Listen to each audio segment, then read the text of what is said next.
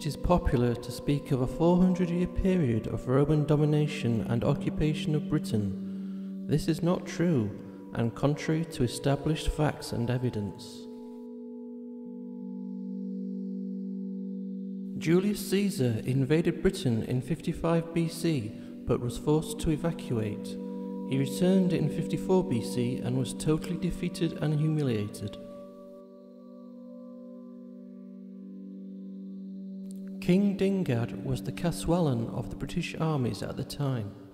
Caswallon roughly translates as War King. In 54 BC, the Caswallon employed a scorched earth policy by drawing Julius Caesar and his army into the centre of Britain and completely depriving him of food for his army, forcing him to surrender. The Caswallon allowed him to land his army, allowed him to move inland and upstream to cross the Thames with ease at a shallow ford, and then simply drove off all the animal stock and scorched the earth ahead of him, leaving his army starving. The Caswallon actually sent almost all of his army home for winter and was able to harass Caesar's army of around 40,000 with only 4,000 chariots and prevented them from foraging for food. The Caswallon then sent one British army to block the ford of the Thames and another to attack Caesar's base and fleet of ships. In this way, the Roman commander was cut off without supplies. The Caswallon then surrounded Caesar's army with his troops and escorted the Romans back to their ships.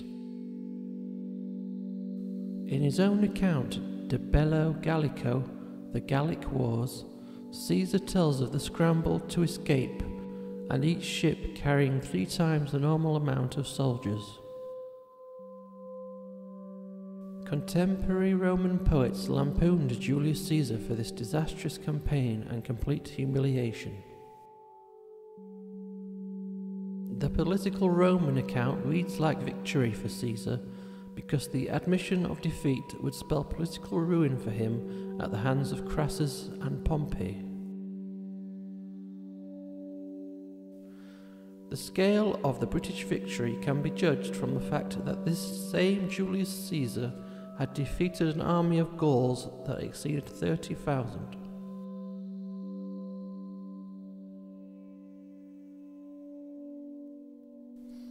It would be almost 100 years before the Romans tried again. This time it was in the time of Emperor Claudius. King Caradoc led the opposition to Rome for 9 years, AD 42 to 51. In the AD 51 battle, the Romans claimed to have won, but it was at best a draw. All the evidence points to a British victory. After this battle, King Caradoc went north to Arigued Vodog, alias Cartis Mandua, the queen of the Brigantes, to persuade her to join forces against the Romans. Unfortunately, she had Caradoc seized and sent to the Romans in chains. The Romans were unable to penetrate the South Cymru territory after the AD 51 battle until 23 years later in AD 74. So, there was a partial conquest of some southern and eastern areas of Britain. The Boudica uprising of AD 56 killed 100,000 Romans. In AD 80, Romans record that Parnassus usurped the empire in Britain. Romans remained ejected from Britain for 34 years. In AD 124, Hadrian made a diplomatic visit to the British. It was not a conquest, it was just to make trade agreements. So, by AD 124, the notion of 400 years of Roman Britain is demolished. Hadrian did not build a wall, he built a series of forts connected by a road. Septimus Severus built the wall in AD 210 in a very different political climate.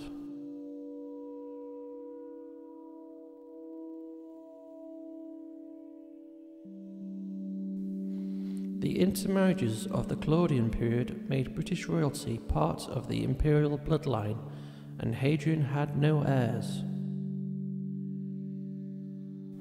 All the Roman emperors from Hadrian's death in AD 138 until AD 235 are close matches with leading British princes.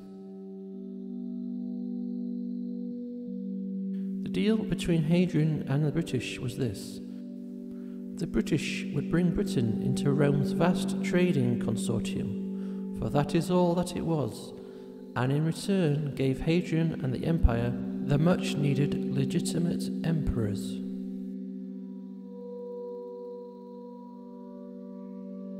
In AD 235 to 286, there was no less than 101 short-lived usurping non-British emperors. There was chaos in the Roman Empire. In that era, Britain was part of a separate Western Empire of Britain, Gaul and Spain.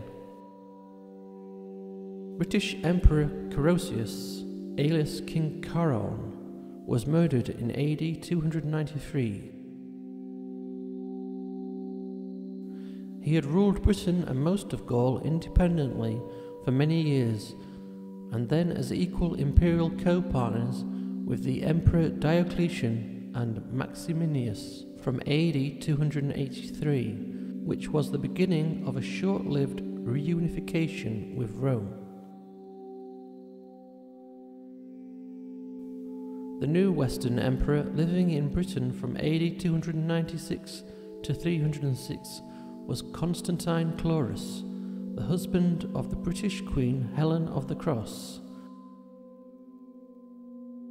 Their son, Constantine the Great, re-established British rule over the entire empire and made himself head of the Christian Church, which he formally legitimized in Rome and Constantinople. In AD 310 to 322, King Eudaph Octavius, grandson of the Western Emperor Victorinus, fought and finally defeated and ejected Constantine's lieutenants from Britain.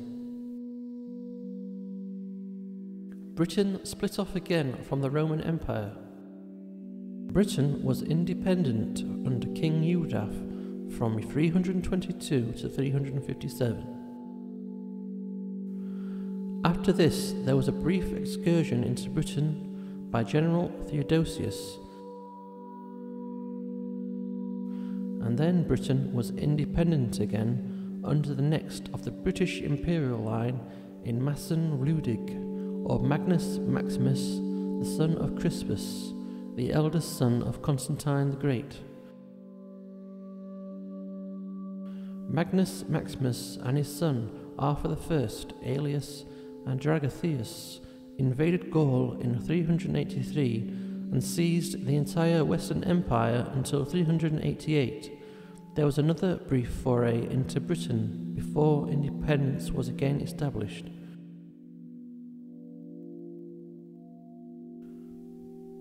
The British elected 3 kings in quick succession, and in 406 Constantine Coronach the Crowned, whose genealogy is well attested, and the British army invaded Gaul and held it, threatening Honorius in Rome until 411. The election of Constantine Coronach in 406 gave rise to the medieval notion that after the death of King Arthur, his cousin Constantine became king.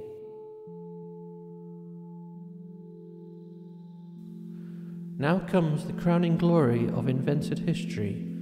In Rome, the beleaguered Honorius was unable to stop the German king Alaric from ravaging Italy. As Alaric moved his hordes southward towards Sicily, Honorius then wrote a letter to the citizens of Rhegium, the local capital of the region of Bruttium, on the toe of Italy, opposite the Straits of Messina.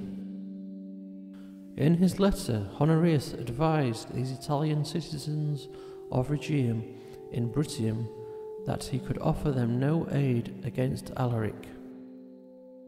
In an astonishing piece of trickery, academics have time and again claimed that this letter of 411 AD was sent to the alleged helpless British in Britain, allowing these allegedly weak and primitive British to go their own way without the friendly protection of Rome.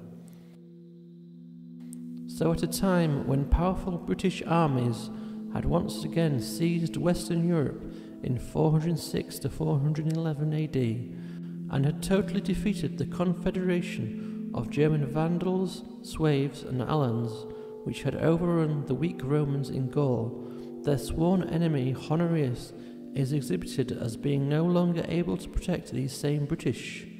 In fact, the British general Geraint, who blocked the passes of the Pyrenees, set up his own puppet emperor in a rage against King Constantine the Crowned because of his indolence in not moving to attack Honorius.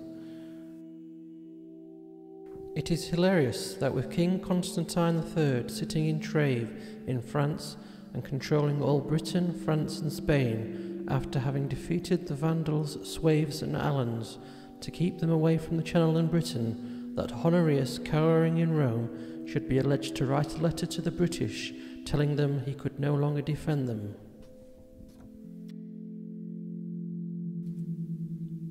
The letter went to the city of Rhegium in Bruttium in the far south of Italy and not to the powerful and independent people of Britain. In short, the periods of Roman control over parts of Britain were brief, and the theory of 400 years of Roman Britain is an illusion.